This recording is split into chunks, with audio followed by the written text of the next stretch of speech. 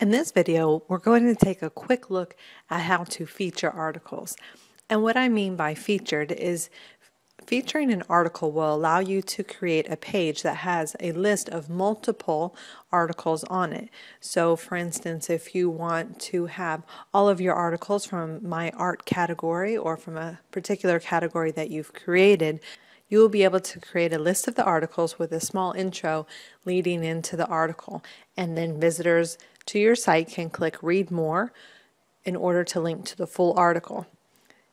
You will be able to feature articles within different categories if you'd like to, so keep that in mind. In order to feature an article, you will notice that there is a star symbol here next to each article.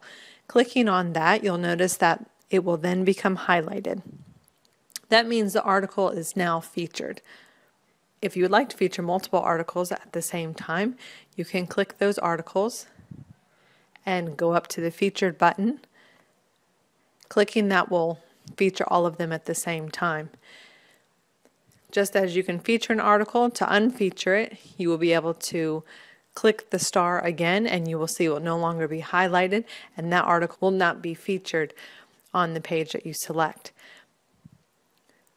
In a future video, when we look at how to create menus, during that video we are going to take a look at how to create a menu item that links to a page that features all of the articles that you have selected. So stay tuned for that.